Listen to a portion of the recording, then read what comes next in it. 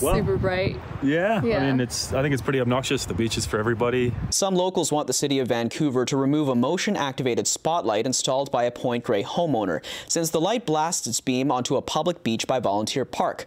Residents like Keenan Skelly want the light removed. And we expected to have the same experience as we usually do, and we were kind of blinded immediately as we came down. Our reporter David Zura looked into the light Friday night. It looks like that is the light right over there. It's off at the moment.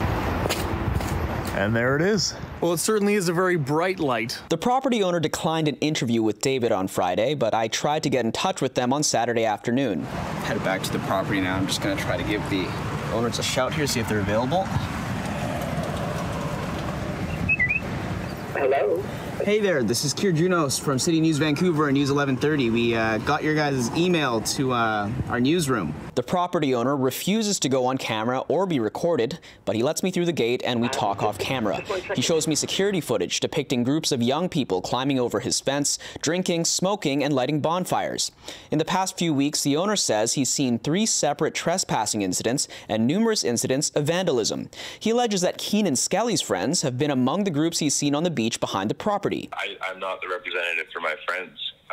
That's something, a matter between them and my friends. I don't know of any of my friends have done anything, but I'm not responsible for my friends' actions.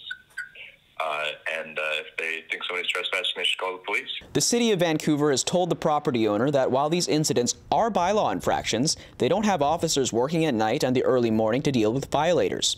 That said, Councillor Pete Fry suggested on Twitter that the spotlight installation itself may constitute a bylaw violation. The property owner says he expects Councillor Fry will do his due diligence and recognize the dozens of complaints about bonfires, drinking, smoking, and loud music around Volunteer Park.